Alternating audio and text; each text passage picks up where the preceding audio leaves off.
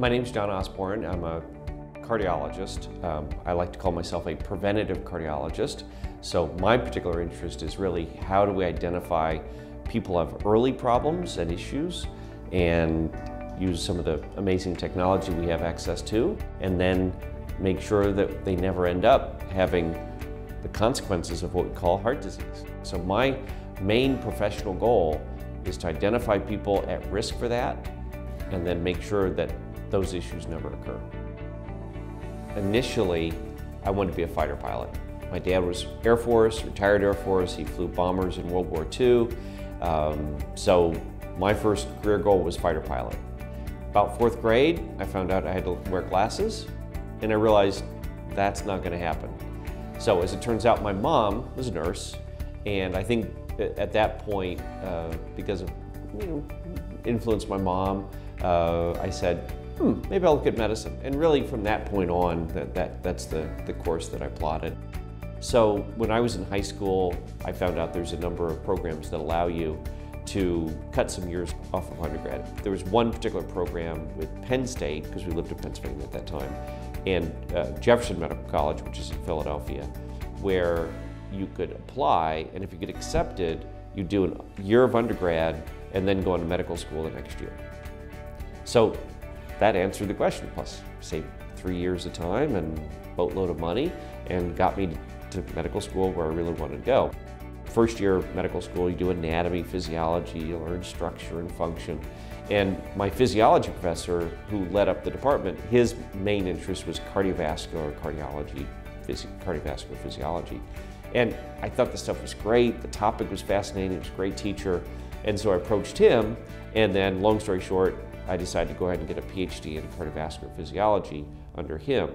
So I went ahead and did that. So I ended up being able to get my MD and my PhD in 7 years, and then was able to get my undergrad in a year. And 8 years later, I had all 3 degrees and headed off to my next step of training. So from the point I decided to get my PhD in cardiovascular physiology, it really, I'd say, didn't limit my options, because what I do, I love, wouldn't do anything else. But basically, I was either going to go on the surgical side or the medical side.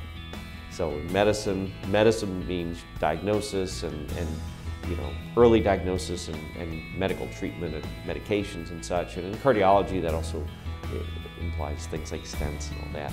And then surgery would be the cardiac surgery, the people who do your bypass surgeries and heart valves replacements and all that. So in medical school, as I'm trying to figure out which path I want to go down, I did rotations through cardiac surgery and cardiology, and basically really found I liked the medical side, the cardiology side. That was much more my interest. It's really working with people over long periods of time, getting to know them well, taking care of them. You're seeing them, from time to time. Whereas surgery is kind of, they come in, they're sick, you do your thing, they're out of there, you're out of there. And I really like working with people and working with them long term and resolving issues and problems. As a cardiologist, of course, I deal with all kinds of cardiovascular issues. Or my ongoing joke is I'm really just a general contractor. I do electrical, I do plumbing. So if you think about the heart, it's got electrical issues, heart rhythm issues, what we call arrhythmias. And then the other big part of the heart, of course, is plumbing. So when people talk about blockages and narrowings, when they have heart attacks or angina or chest pain, all of that would be what I'll call in the plumbing category. A lot of my work has been in how do we use tools to identify people early, long before they really get in trouble. Historically, our approach was we wait until people are in serious trouble, generally after some kind of acute catastrophic event, and then we say, oh no, you need $100,000 bypass surgery, you need $50,000 worth of stents, you need a $20,000 heart catheterization. But every time that occurs, I'm thinking this problem that led up to your having a severe blockage that needs some mechanical fix, balloons or stents or bypass surgery, well honestly, that problem didn't start the week before, the year before, probably even the decade before. It had been festering for probably 20 to 30 years or more before it ever manifested as symptoms. And that really got me to think, are there tools, is there a way that we can identify those people early and change their trajectory, change their course? And that's really, to me, what motivates me, and that's my passion, because for so long, we've sacrificed half the men, 2/3 women. Of those that don't die with their first symptom, again, surgeries, procedures, complicated things, risks, that frankly, we just don't have to deal with anymore. When one takes the boards, by the way, they don't last forever. You take them, and they're good for 10 years. So now at this point, I've not only certified, become board certified in internal medicine and cardiology, but also then 10 years ago, recertified, and I'll be recertifying again for the next 10 years. I think that the value of that, though, is, first of all, it says that you're really invested in what you want to do. You want to maintain currency, you want to be up to date. I do that anyway, because it's about my patients.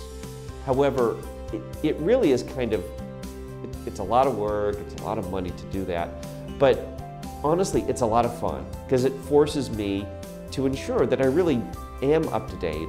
I'm very current with the literature. I take pride in doing that anyway, but I love to know that I am up to date, and it's sort of a third party that says, yeah, do you know your stuff? And so I think there's great value to that. I hope that I would be doing it anyway. I think I do, but still, it is nice to go through the process and get another piece of paper on the wall. And now actually I've gone to wallpaper at this point with these things, but I think it is very worthwhile. And then beyond that, there are other certifications. So I actually have a total of 7 of these certifications, so internal medicine, cardiology, and then you can also become certified in hypertension, so high blood pressure, in lipids or cholesterol disorders, also cardiac CT angiography, which is on the imaging side, also nuclear cardiology, which is kind of your stress testing tools, and then also echocardiography or cardiac ultrasound. So I also have certifications in all of those areas as well. Partly is, I guess, it's a little bit of professional ADHD. I can't settle down on one thing. I like to always constantly learn and feel like I'm up to date. Being a top 10 MD, it's a great honor. It's wonderful to be recognized by other people and your professional colleagues, and it's a tremendous honor. But I never aspired to do that. Hopefully, you're good enough at what you do that then naturally occurs. For me, I do what I do for my patients, and if I'm not there at 120%, being able to deliver, being there with the latest data, the latest tools, being able not only have that information and knowledge to bring to the table to help my patients, but also to be able to communicate that in a way that anyone can understand. So that's why standards are so important. Hopefully those standards are internally inspired, not externally inspired. And for me, at the end of the day, it's about the patients. So I want to know that I'm there fully prepared to do whatever I can to take care of my patients.